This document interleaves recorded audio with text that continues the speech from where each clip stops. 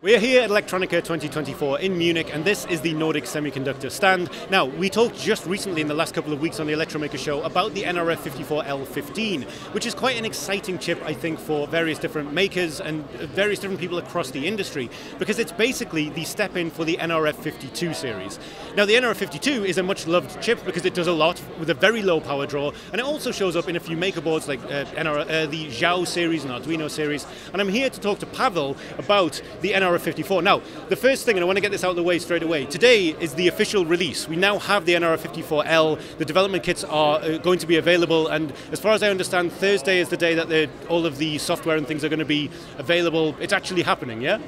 Yeah, exactly. Today we announced and launched the entire nRF54L series with L15, yep, which has been announced before, and two smaller variants, L10 and L05.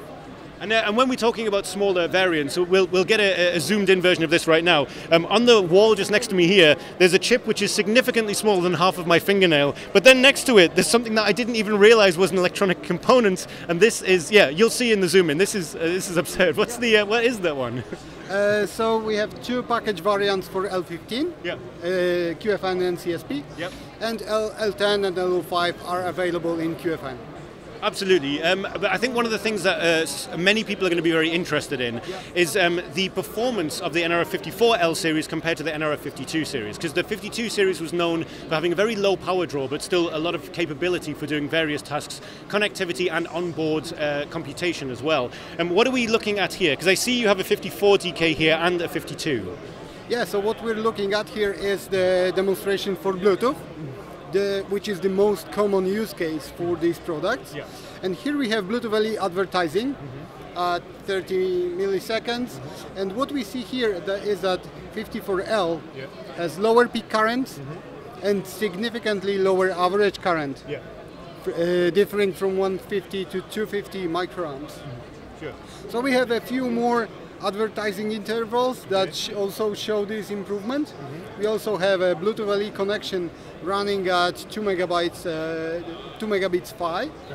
So, and we can switch between the data throughput depending on the application needs. Now we are sending 50 kilobytes per second, and the difference is around 30% on favor of 54L, of course.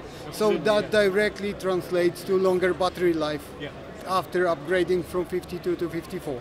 Absolutely. And in terms of performance, we have a demo of processing power. So here you can see that 54L completes the task in half the time, at lower average current, and third of energy.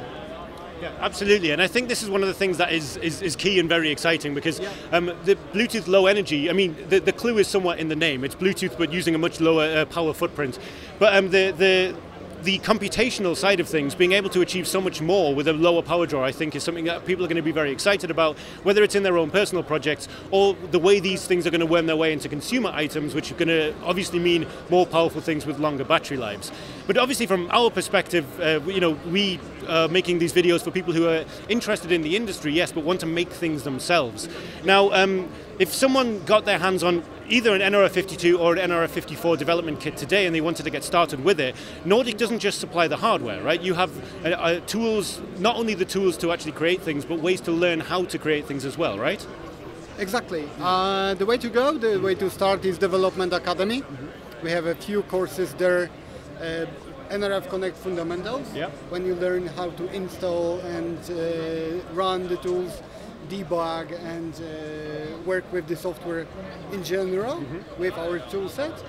And Bluetooth LE Fundamentals course, where you learn how to run Blinky with a mobile app. Absolutely, yeah.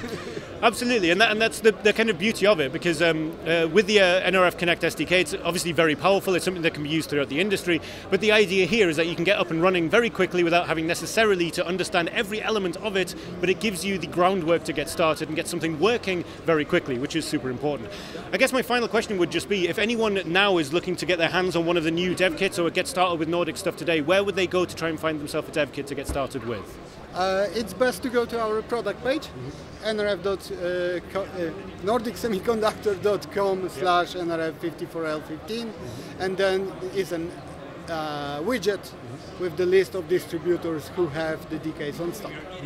Absolutely, and as always with these videos, you will find links to all of this underneath the video. There'll also be an accompanying blog post to this, which will link out to everything that we have just talked about. But yeah, this is super exciting. As I mentioned a couple of weeks ago when I first mentioned the nRF54L series, this is the one that I think a lot of people are quite excited about. More processing power using less power draw is something that everyone's always very excited about. Pavel, thank you so much for talking to me today. Thank you.